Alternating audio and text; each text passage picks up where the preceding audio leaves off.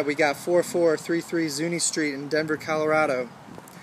I'll spin around here, get a look at the Sunnyside neighborhood, although it's not that sunny today.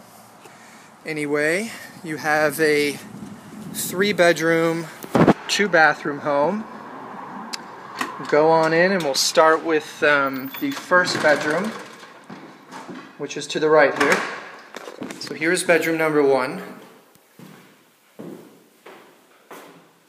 Got a closet there. Back into the living room. All hardwood floors throughout. Got a wood-burning fireplace there.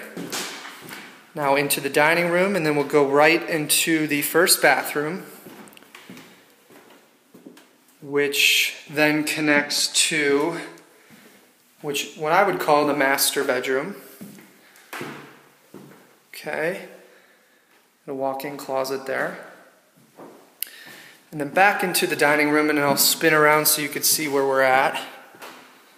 So that's where I came in, into the bathroom, bedroom, and then now we'll go into the kitchen. All appliances that you see will stay. There's your fridge, dishwasher.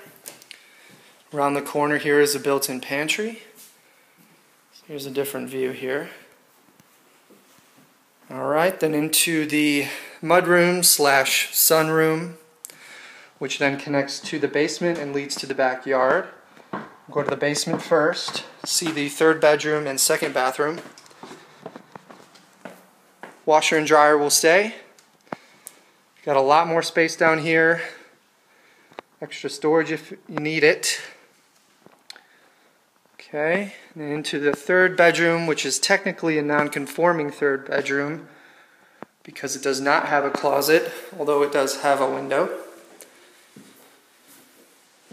Alright, then back out, and to the right is the 2nd bathroom. The clawfoot tub there.